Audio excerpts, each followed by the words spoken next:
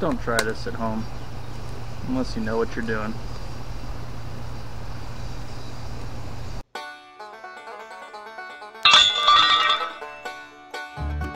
Alright folks, today I'm at it again, melting aluminum. Woohoo! What I'm trying this time is seeing how different molds I pour the aluminum to react based on the moisture and how long they've dried. And there's a little surprise at the end because I was bored. Now this first pour is into a mold that has been drying for about 2 days, and look at that, smooth pour, nice and clean. And the molds themselves are made out of a heavy clay mixture of kaolin, clay, and sand. Now this one here has been drying for about 4 hours out in the sun. Because it's such a heavy clay mixture, it retains moisture for a lot longer. You can see that moisture escaping in the form of steam as that hot aluminum vaporizes it and starts to bubble up through the aluminum.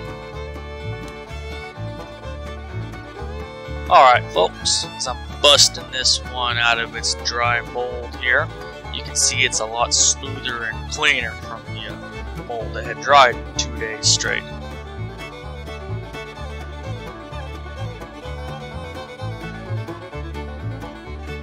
Yeah, this one didn't form as nice as the other one. Not as shiny, not as smooth, lumpy.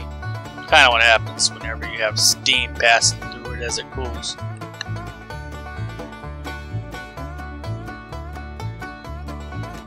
And a little editing magic after listening to my cats make all the dang noise in the background while I'm trying to record this audio bit. I'm gonna fast forward here and make the final mold. It's going to have the most moisture in it when I pour the aluminum in. It's also not a good idea to put molten metal in a wet mold because bubbles in molten metal generally aren't a good thing to mix. With that being said, enjoy. It looks like one of those old stovetop popcorn pans, you know, the ones with the foil that bubbles up. Best way to make popcorn at home, if you ask me. Little dirty water to cool off this lumpy pile of mashed potatoes, and I'm gonna throw it back in the fire so I can melt it down and use it for this final bit.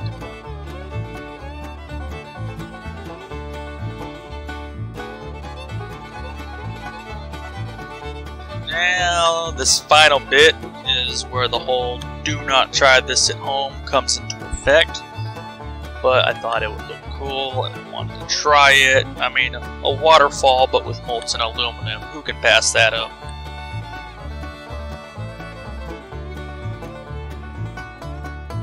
And I am a professional and stupid, so, you know, don't try this at home.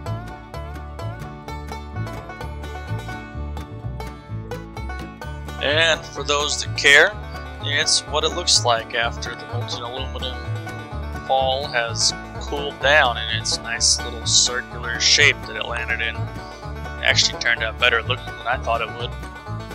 And I didn't get burned, so that's a plus. And that's the end of the video. So y'all get the hell out of here. But before you go, make sure you like, subscribe, comment down below what the hell you want to see me do next. And y'all have a good one.